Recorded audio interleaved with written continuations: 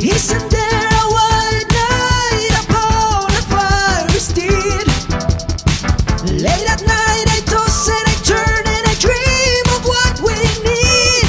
We need a hero. We're holding out for a hero to save the metaverse. He's a true hacker, he's a protagonist, and in Snow Crash is ready to fight. We need you, hero. We're holding out for you, hero, to save the metaverse. You gotta be sure, and it's gotta be soon, and you've gotta be larger than life. Hi, I'm Michael Everts, and this is fit to be read. Snow Crash is cool. Snow Crash is a unique, adventurous, and action-packed cyberpunk novel by a cyberpunk master, Neal Stephenson. Snow Crash is very cool, and it is fit to be read. Stick around as the full review will feature several original, never-before-seen artwork for the novel.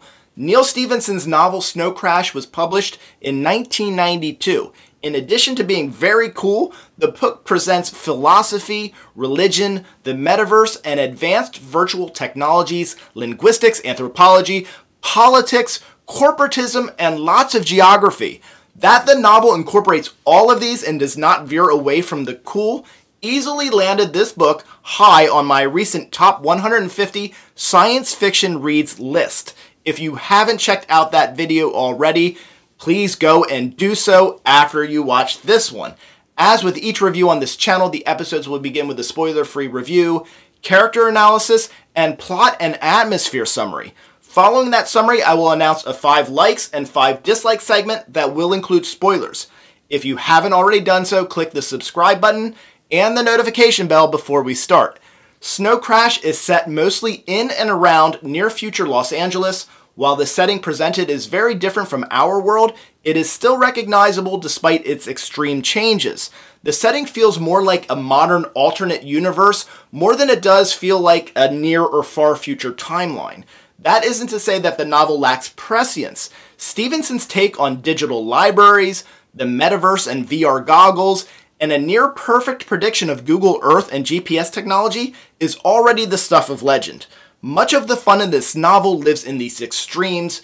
In this world, centralized government has pretty much gone by the wayside, mostly because the nations of the world have become too weak, inept, or bankrupt. It's a fire sale, and governing has pretty much become privatized. Even the United States has collapsed. Pseudo-nation corporations have filled the void, and they've bought up specific areas and have franchisettes, that's a mashup of franchises and consulates, all over the world. For a small fee, a background check, and if you're the right color, there's New South Africa, the Reverend Wayne's Pearly Gates, Narco Colombia, Nova Sicilia, of course owned by the Mafia, who also have, of course, cornered the market on pizza delivery.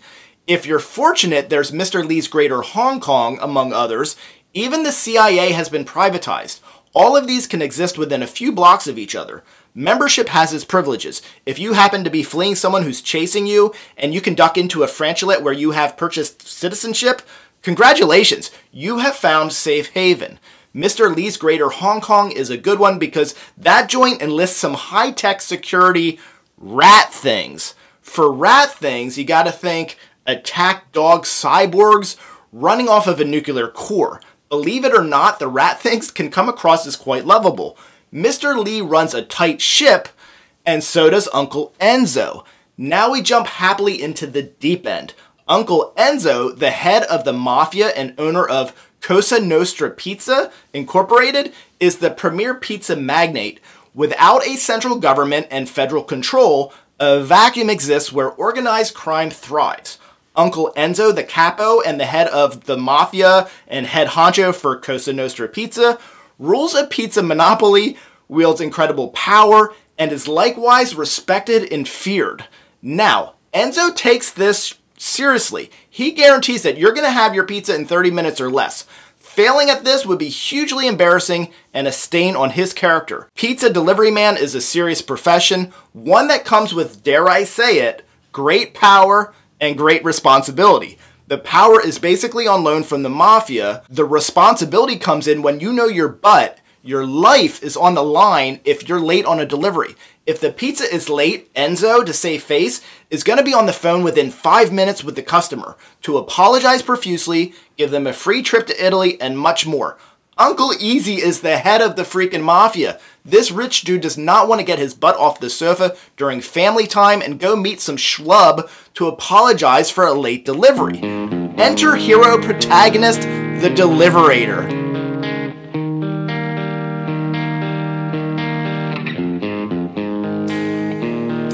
Oh, they try and crash him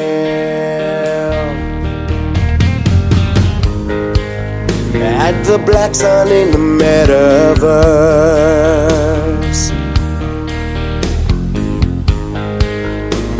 A scroll that harms no matter where they go. We're counting on hero protagonist. But what if he should fall by Raven's wicked ways? Till the virus burns, demons take their turns, and someone there is dying. Keepers of the dead, do you feel your name? Is your avatar now crying? Oh, they try and break me,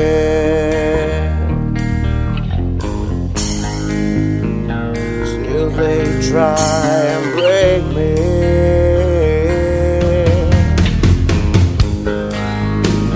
Excuse me while I tend to my katana. These skills belong to me and still seem real. Now deservingly ranked #1, but day 5 at peace, so stuck in this despair. Don't want your snow, and I've got to go, for he can talk or feel. No, they won't get me, so please excuse me while I goggle out of here.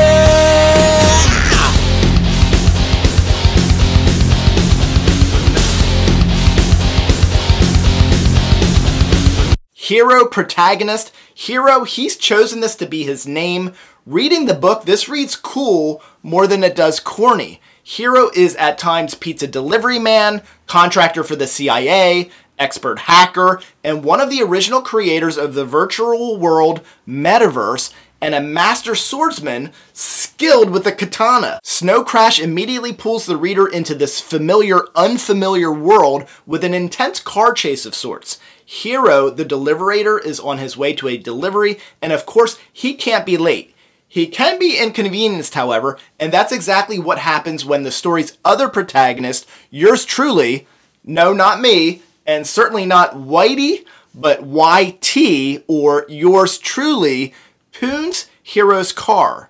You see, YT is a courier, and couriers get around by pooning.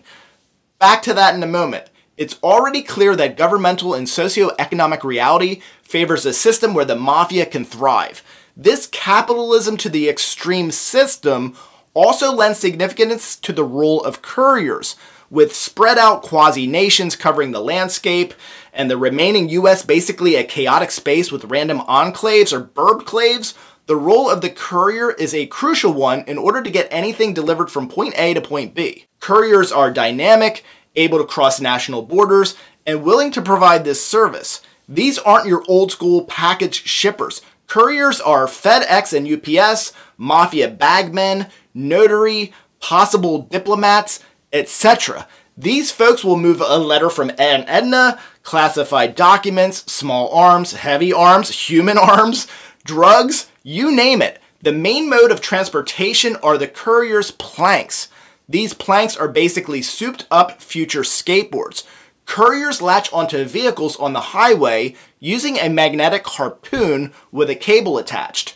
The targeted vehicle provides all the propulsion and momentum needed for the couriers to get around and make their deliveries. YT is a 15-year-old girl with excellent reflexes and fighting skills. Her pooning of Hiro's impressive mafia-owned delivery car is the start of a very interesting and action-packed partnership. YT is resourceful, sexually mature for her age, and demonstrates an uncanny ability to get in and out of sticky situations. Most interesting in the story is the atmosphere, satire, and the unique characters. Snow Crash is flashy, snarky, and satirical, but there is a plot in there too. The plot incorporates and blends religion, culture, linguistics, and archaeology. The title of the book refers to a drug called, of course, Snow Crash. Snow Crash is a drug and a computer virus. In the novel, we learn of its real-world connections to ancient Samaria and Babel, the goddess Ashera, a priest king named Enki, and the religious practice of speaking in tongues. Speaking in tongues happens to be one of the effects of the drug. In the metaverse, the virtual reality world that Stephenson introduces, Snow Crash is a virus that evades the heaviest of modern antivirus and crashes the victim's computer and their brain. Among those connected to this drug and virus are oil and communications tycoon L. Bob Reif, a power seeker bent on some form of world domination. He enlists programmers, missionaries, and other minions, and his main enforcer, a mercenary named Raven.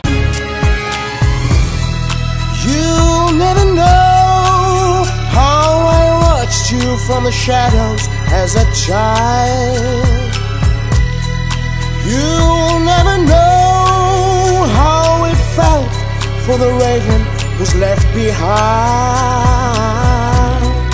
You'll get to know the days, the nights, the tears you'll cry. But now your time has come, and time is not on your side.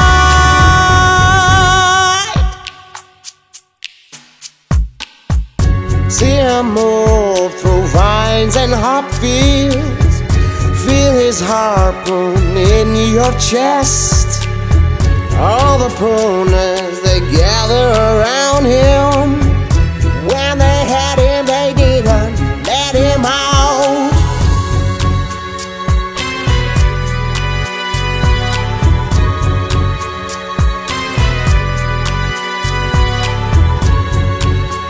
Raven, or Dmitry Ravenov, is an imposing force. He is gigantic, agile, and intimidating. He is armed with razor-sharp, armor-piercing glass knives and at times glass-tipped spears, or frankly any makeshift spear that he can come up with.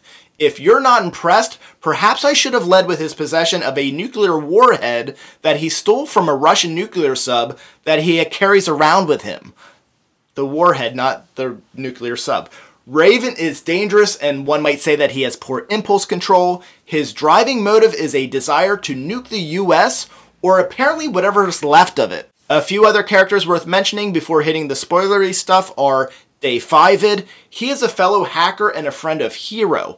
While he had help from Hiro and others, he's the main programmer responsible for the creation of the metaverse. He's also the owner of the Black Sun, the most exclusive and prominent place in the metaverse. Juanita is another programmer and yet another co-developer of the metaverse. She has history with both Hiro and Decapitates. Fisheye is a mafia lieutenant who ends up in the mix. Enjoyable in Snow Crash are the unique, obscure, or inventive weapons and weapons tech, and Fisheye wields Reason. Reason? Reason is a hypervelocity personal railgun powered by a suitcase containing a nuclear core.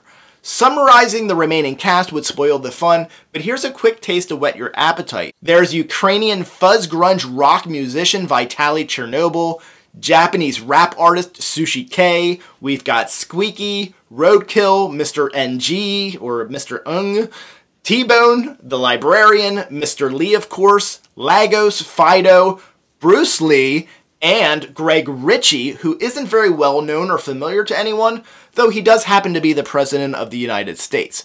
Snow Crash is a 1 in a million classic, and I recommend it for anyone who enjoys the cyberpunk subgenre, commentary on commercialism, and likes the occasional dip into the absurd with a get over yourself, myself attitude, and ability to just enjoy the ride. None of the characters are especially deep, but as a whole, they are interesting. It's also worth noting that there are a few spots in the middle of the book where the story does drag. Experience this book for the wild and exaggerated atmosphere, and experience the rest of this episode with spoilers as I share my 5 likes and 5 dislikes for Neal Stephenson's Snow Crash. Like number 1, I love the fight scenes on the yacht with Hiro and Fisheye and the sniper. Very cool action and super original. The raft is an interesting setting, the strange interaction with Bruce Lee and company, Raven in his wetsuit, and of course Fisheye lighting things up with his ridiculous uranium gun. Dislike number 1, sticking with Fisheye, this one's on me and it's super minor, but why did the Gatling gun reason Snow Crash? It's a double take moment. Sure, let's have it crash or malfunction, but why specifically did Stephenson have it Snow Crash? Does it really make sense? Did someone hack it? It seems reasonable for it to malfunction, but not related to the virus. Like number 2, the memo on toilet paper suggesting that it should take 15 minutes and 62 seconds to read that memo, and then the chart measuring the boss's reaction to how long people are taking and categorizing employees by how much time it took them to read the memo, and it includes these gems. 15 minutes and 62 seconds. This means the person's a smartass and needs attitude adjustment. 15 minutes and 63 seconds to 16 minutes, asswipe, not to be trusted. Dislike number 2, Hiro being a freelancer for the CIA is pretty central to the story, but the logistics really seem to take a backseat to everything else that's going on. I think it could have really tightened things up if we had him check in with a handler during the big info dump sections much earlier in the novel. Dislike number 3, I'm not going to be hard on this one because I don't think it was gratuitous, and it worked for the character and certainly suited the plot. I think I could have done without YT's sex scene, and I'll just leave it at that. Like number 3, the first thing besides character names to just absolutely captivate me the first time that I read this book was that Stephenson could put me on the edge of my seat with anticipation over a pizza being delivered on time.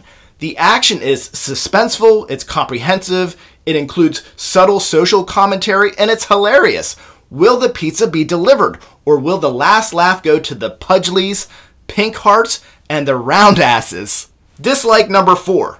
The possible origin of Snow Crash, the binary code digital metaverse, is the most far-fetched part of the story.